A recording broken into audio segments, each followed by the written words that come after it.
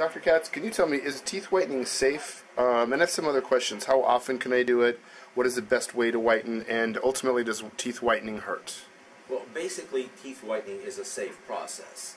Teeth whitening has been done in dental offices for many years. When I practiced dentistry before I became a bad breath specialist, we did quite a bit of teeth whitening.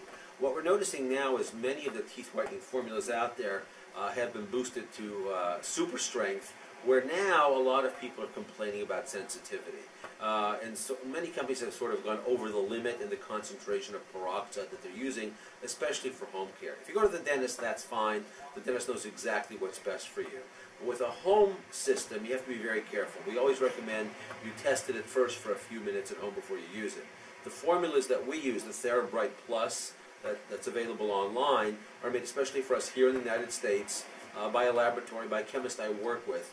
They contain ingredients that will not make your teeth or gums sensitive. I guarantee that. They're made especially for us. No one else has them. You use these special trays, which you warm up in hot water. Instructions come with the kit. And you sort of form your own tray at home. You put it over your lower and your upper jaw to form a tray.